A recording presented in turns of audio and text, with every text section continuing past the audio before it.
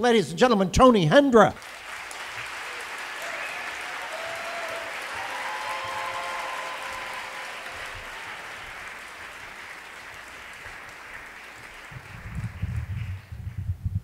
I was raised a Catholic, and later I became a satirist. And I've always felt that Catholics had a rather unfair advantage in the satire game in that they spent their formative years with men in skirts. But I had an even more unfair advantage in that I was once a man in a skirt myself, specifically a Benedictine monk. It all started when I was 14. I was having a torrid love affair with a woman twice my age, a Catholic married woman. And I'd actually gotten to second base with this woman, so I was madly in love. Of course, I didn't know it was second base because I was growing up in England.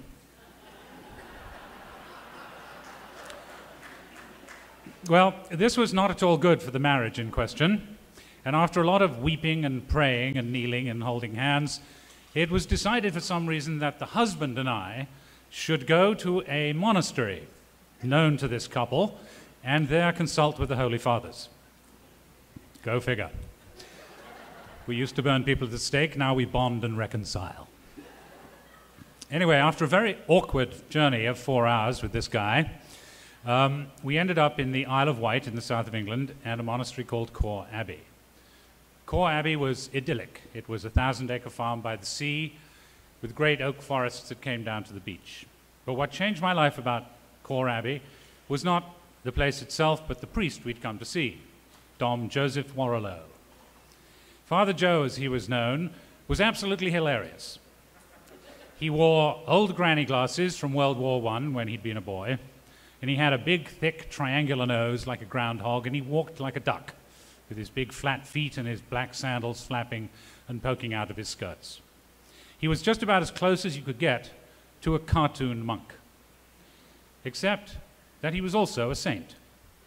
Peace and joy and serenity and simplicity came off this guy like aftershave.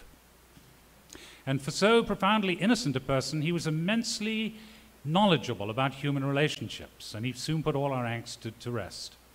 For Father Joe, the only thing that mattered was love. If you could find some love in a situation, however tangled it was, you could untangle it. And I didn't realize too much later how neatly he diffused our little love triangle by making me fall in love with him. Now, I'd never come across a priest like this. To me, the church was a bunch of crusty, tipsy, money-grubbing, mostly Irish men who were always telling me to keep my hands out of my pockets or I'd go to hell. Pocket billiards is a mortal sin, Hendra. Well, it is. But Father Joe taught me that the church, although it was all that, was something else. It was a haven, a place for healing, a keeper of the light in the darkest of times, which these indeed were. And one thing really expressed that more than anything, which was the music these monks sang. 7 times a day, 365 days a year. It was called Gregorian chant. An extraordinary, amazing music. Very, very ancient, pre-Christian. Probably went back to Egypt or Mesopotamia. And yet it had, what made it soar was that it had an intense, here and now belief in the Bible's message of redemption. Well, that was it. I spent the last 3 years of my school career studying for monkhood. In fact, you could say I was a teenage monk. Other guys had posters of Elvis or Chubby Checker or Chuck Berry on their bedrooms. My musical idol was St. Gregory. They agonized about whether to get a mod or a rocker haircut. I couldn't wait to shave a big bald spot in my hair. And as soon as school was over, in I went. It was everything that I possibly hoped for and more. Outside the monastery walls, the Cold War was at its most lunatic. Former colonies were bursting into bloody revolution. It was a terrible time. But Father Warrilow, Father Joe, taught me a certain detachment from these things. Not escapism at all, on the contrary, great, great concern for all concerned on all sides. But a placing of all this in the context of eternity. For as he said, the Bible says, all this will pass. All things in the world will pass someday, like grass before the wind. Like grass before the wind. Well, all those were the 4 or 5 most serene months of my life. They too passed like grass before the wind, because I was living a lie. When I'd been at school, I had unfortunately won a scholarship to Cambridge University. And I had admitted to tell the good fathers this. When they found out, they insisted that I go, take the degree, and then if I wanted to become a monk, they would welcome me with open arms. So I went to Cambridge and behaved like a pretty good little monk for a year or so. And then one night, on a whim, I went to the theatre to catch a satirical revue called Beyond the Fringe. Now, Beyond the Fringe was a seminal show, a landmark show. It was probably the first time in modern British history that satire had really socked it to the sacred goods of the nation, to the Church of England, to the royal family, to Shakespeare, the BBC, the class system, even World War II. I could not believe that these things could be said in public, or that they could be so funny. I went into that theatre a monk, and I came out a satirist. And in that moment, I entered what we know as the real world, a world of laughter and money and travel and some success and excitement and applause. And I've regretted it ever since. For the next 30-odd years, I never really stopped being a monk. And my little brushes with celebrity, when they came, never came to much, perhaps because deep down I still believed that celebrity, too, would pass like grass before the wind.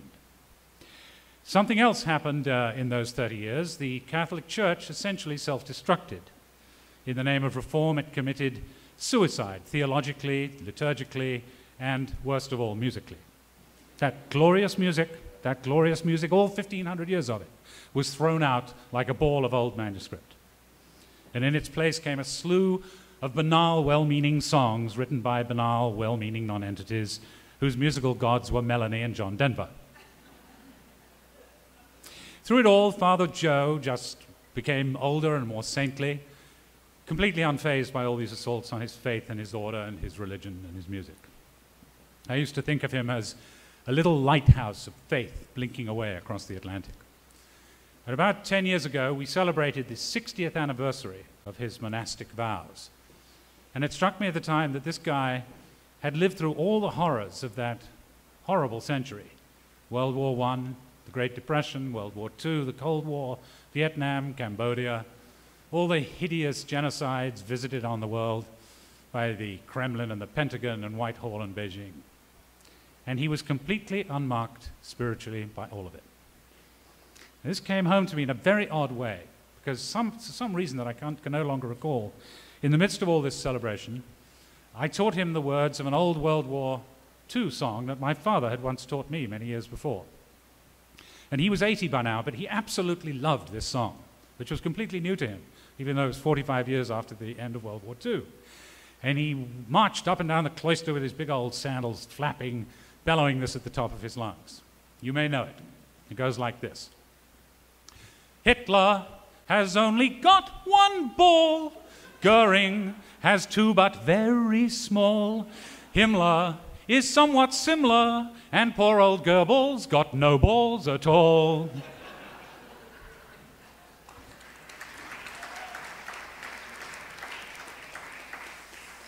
Two years ago, he became very sick.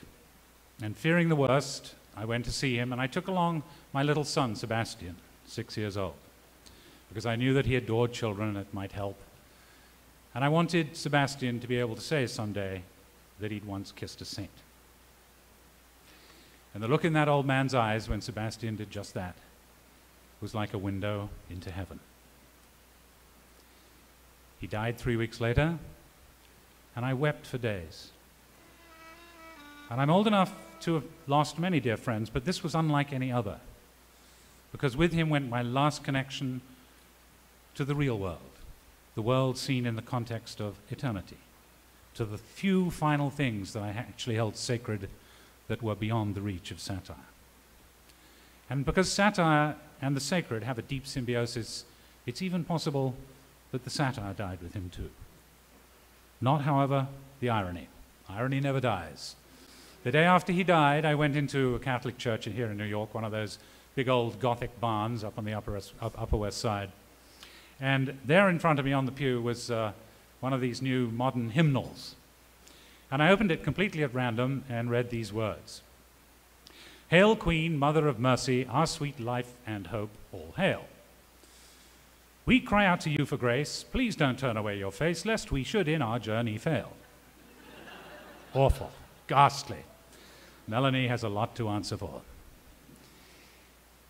And I thought back across the years to that faraway boy standing in a candlelit church, surrounded by the men of peace he so wanted to be one of, while we sang the exquisite Latin words that this wretched doggerel was trying to approximate.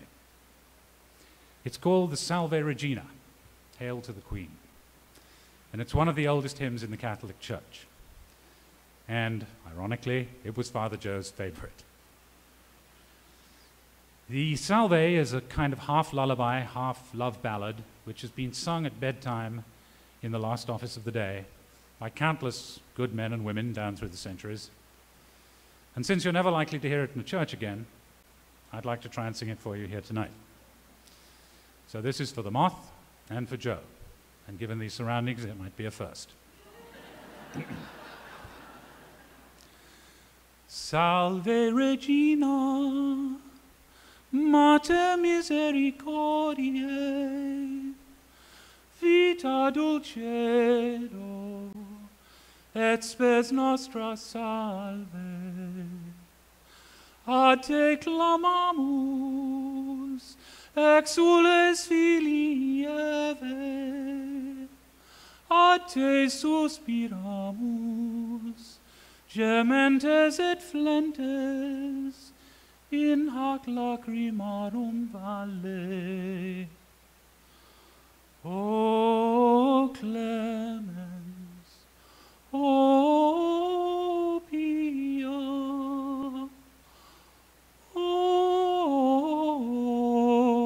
dulcis Virgo Maria. Thank you.